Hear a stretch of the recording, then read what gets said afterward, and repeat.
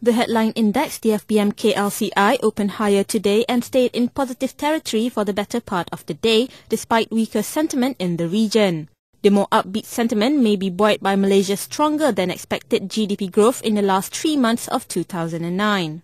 Malaysia's GDP grew 4.5% year-on-year on fourth quarter 2009, helping par the overall contraction for the year to just 1.7%, better than expectations at the beginning of the year.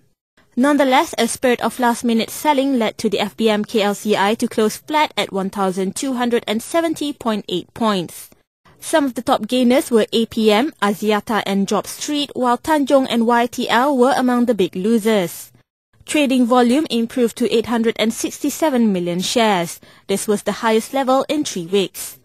Market breadth was ambivalent. The ratio of gainings to losing stock was in positive territory in the early part of the trading day, but deteriorated as the day progressed.